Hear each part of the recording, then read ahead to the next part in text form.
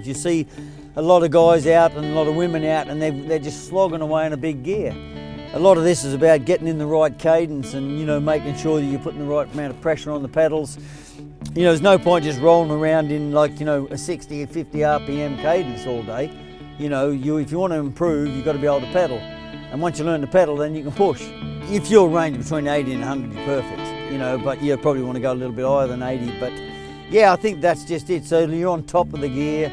And that's probably one of the big key areas that I see where people make big mistakes, you know, and you see them in the gyms even, when they're on their watt bikes, you know, they're just grinding away on this, or whether they're on their Elite Turbo or whatever it is, they're grinding a big gear. And, you know, to me, that's the wrong way to go about things. Make sure you're indicating the potholes for the riders behind you. When you're on your own, that's not a problem, you know. But when you're in a group, respect the fact that you've got people in there, and if there's a pothole and you swerve and miss it, and the guy two back goes down into it and causes a massive crash, there could be three behind him coming over the top. So all them little things, you know, point out the dangers you need to make your fellow riders aware of.